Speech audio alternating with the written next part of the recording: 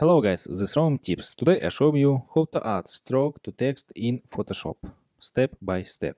Subscribe and give me a like if this video helps you, because your feedback helps me and show you how to do it. Alright, open Photoshop and open your project and create new project.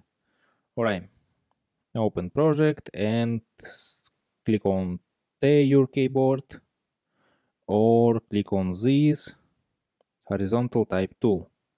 Alright, and click on layer and write text. Write hello, change color and white, click on OK and select all text and change color. OK, this and change size.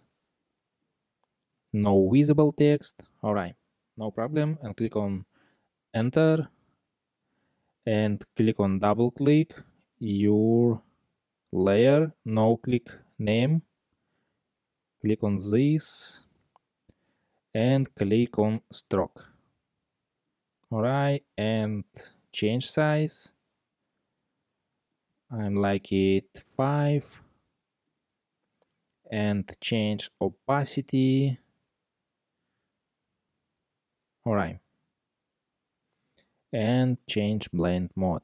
Click on normal and change color and this color, this.